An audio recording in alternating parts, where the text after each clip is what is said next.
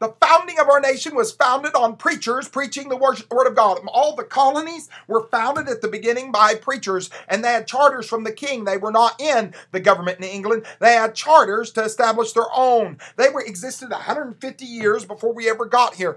You hear me? Before the British came, they wanted to be repaid for the French and Indian War.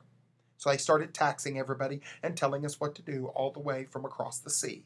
But our people believed in God's providence. They repented, prayed. They humiliated themselves, said what they did that was evil, and came in line with God. They asked God to correct. They asked the Holy Spirit to come and judge their hearts so that the judgment, external judgment, would not show up and wickedness wouldn't come. God, I thank you, God, for providence. I thank you, God, you're still in control of all things, no matter what. And I praise you, God. I glorify you today. God, control all the leaders, God. Put judgment on those that are wicked, God. I ask, God, judgment would come on the people that are wicked, the parties that are wicked, all of those that are associated with selfishness and wicked activity, God, and God, that you would do it so we cry out, so that they'll hear the preacher, cry out to God. I also ask, God, that you would preserve the righteous and that you would preserve the good. You know the hearts of those that want to repent and do right. I thank you, God, for the supernatural work of sin forgiveness. Bless us, God, in Jesus' name.